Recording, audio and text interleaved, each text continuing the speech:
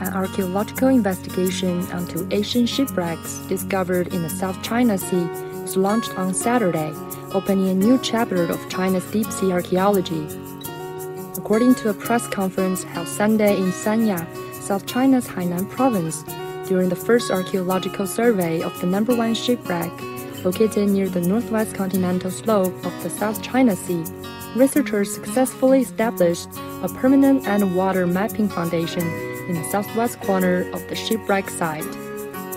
The National Cultural Heritage Administration said that the preliminary research and investigation, as well as image recording, were also carried out.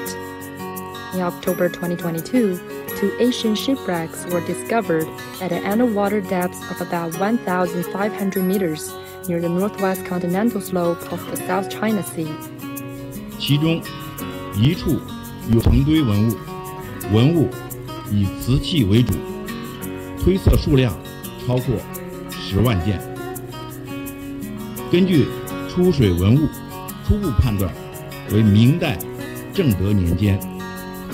另一处发现大量原木，初步研判是从海外装载货物驶往中国的古代船只，时代约在明弘治年间。瓷器的保存程度也相对完好，主要可以初步判断是景德镇的。其中我们可以看到有非常精美的发花器，这都是对我们下一步工作提供了这个包括外销瓷的研究啊，海上丝绸之路贸易啊，都提供了很重要的这些一些线索。